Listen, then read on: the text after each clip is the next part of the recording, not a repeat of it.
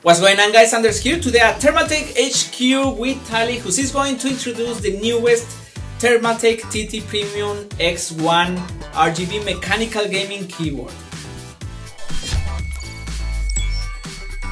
Hello, I'm Tali from Thermaltake, and today we're going to look at the X1 RGB gaming keyboard and its unique features. Now, the X1 RGB keyboard comes in Cherry MX switches, which comes available in blue and speed silver. Comes in 16.8 million RGB color illumination with 12 dynamic lighting effects, and comes with a magnetic detachable wrist rest and 8 additional keycaps with keycap cooler.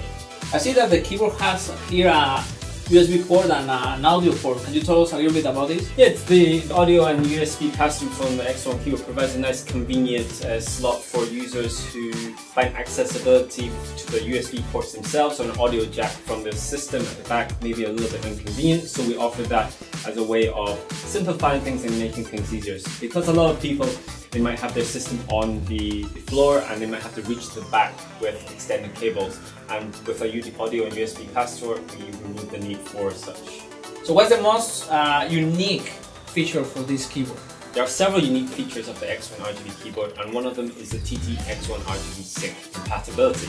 And what that involves is taking the X1 RGB in conjunction with the software and syncing your colors from the keyboard to your whole system with Thermaltake compatible power supply and liquid cooling solutions. The second unique feature of the TT Premium X1 RGB keyboard is the dedicated iOS app with voice-controlled AI. iOS is also for Android users, or? At the moment, it's only for iOS, but we are coming out with an Android version shortly. Now, to simply download the app, simply visit the Apple Store and type in the X1 RGB, download the app and install it. Now, once you've done that, to get things going, simply have your X1 RGB keyboard connected with the software open over Wi-Fi. And how do you connect it? Is it via Bluetooth or wireless? Or it's connected by Wi-Fi. Wi-Fi. And one of the things that I want to ask is like, so basically the computer should be connected to the same Wi-Fi of your cell phone, or the cell phone will detect like the Wi-Fi from the PC. How this works? Make sure that your cell phone and your PC are connected to the same Wi-Fi. The same Wi-Fi. Yeah. So once you've made sure that your X1 RGB keyboard is connected and your software is open and connected to Wi-Fi, also that your cell phone device or tablet device is also connected to the same Wi-Fi, open the app and simply scan for the device. So it will scan for the X1 RGB keyboard. Once it's found it, simply click on the device and it'll enter the app. So once you enter the app, simply select from the drop-down menu the voice control option. And then you'll see a Siri-like microphone icon where you simply press on the icon and then use your voice commands to get going. So what kind of voice control commands you can do? You can talk whatever you want and he will understand, or there's a list of commands that you can know how this works? With the voice-controlled AI commands, you can change colors, lighting effects, brightness and speed. And these commands are available to view on the product page and also for download. Let me give you some examples. Wave.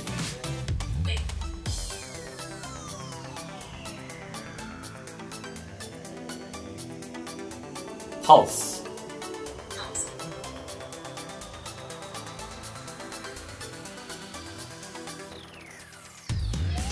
So the third unique feature of the X1 RGB keyboard is the patented designed virtual game controller for your smartphone or tablet device. This controller is with the same software of the keyboard that you download and talk earlier, or?